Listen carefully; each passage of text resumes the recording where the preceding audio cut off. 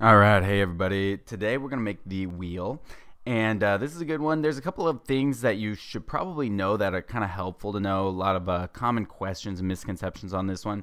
I'm gonna let you just build the sketch on your own. It's pretty easy. Then we're just gonna extrude it right here. We're gonna extrude that outer ring and that inner ring right there to a distance of 0.57, as it says in the packet. Now the key to the wheel is you have to do what's called a symmetric extrusion, and you can see the difference right there between a symmetric and a single direction extrusion. We're gonna do the symmetric extrusion. Let's go. Okay, there we go. Very good. Let's start a new sketch right here. 2D sketch on this surface right there. Perfect. Okay. Now there's this tool called project geometry, which basically turns your solid objects into sketch materials. So we're going to go ahead and project the geometry of this, and then I believe from this, since it's technically kind of part of a sketch, we're going to be able to extrude what we need to extrude. So we're going to extrude right here. Now I'm not sure if we should choose this or both of these. I guess in a way, does it really matter? Well, we definitely don't want that, so we're going to have to cancel that. In a way, does it really matter? You could kind of choose what you think is the best. I personally like just going with that one right there. Again, we're going to do a symmetric extrusion, so it goes both in and out. And I believe this one's 0.05, but let me check the paper just to be 100% sure right there. Yeah, 0.05 for sure. Okay, good.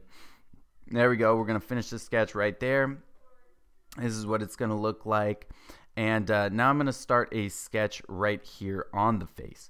Now I need what's called a closed loop in order to cut out the parts of the wheel. So let's see, might as well project the geometry again.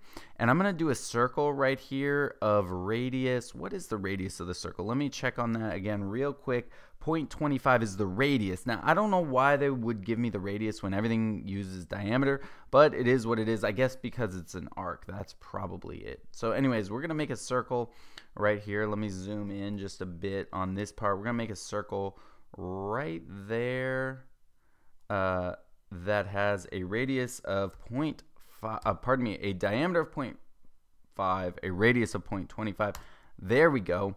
There it is. And now I'm going to use my trim tool to get rid of that part right there. Because I projected my geometry, now I think it will work. If not, you can go ahead and just throw an arc in right there.